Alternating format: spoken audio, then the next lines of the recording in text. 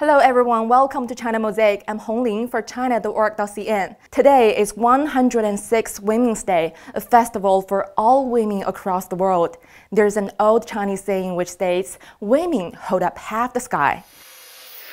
As China is currently holding the two sessions, let's see the half-sky power of excellent Chinese female delegates. There are more than 1,000 women delegates attending this year's meeting.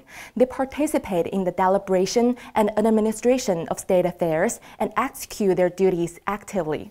Fu Ying, the first ever spokeswoman of the National People's Congress, is well known for her elegant manners and language in overcoming hardness with softness. Liu Yang, China's first female astronaut, also contributed ideas and exerted efforts for the country's aerospace industry as an NPC member. According to old Chinese feudal custom, women should focus on housework. Some even believe that a woman without talent is virtuous, which embodies the unequal status between men and women. After the People's Republic of China was founded in 1949, gender equality has enjoyed popular support across the country.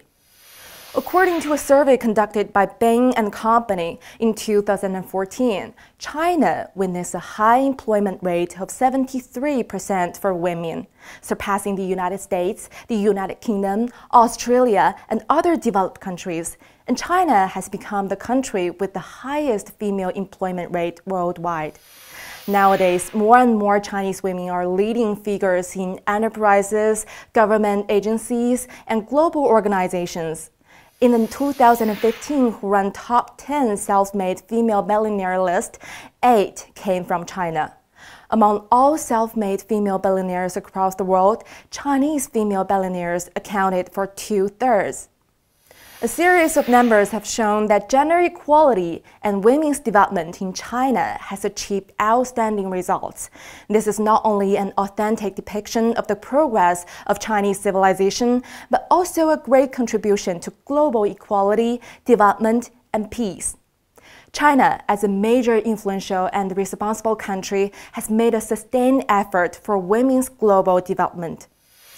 On September the 27th, 2015, President Xi Jinping announced at the Global Women's Summit that in showing support for women's development worldwide and work of UN Women, China will donate $10 million for UN Women and promised to continue to provide a series of assistance programs for other developing countries in the next 5 years.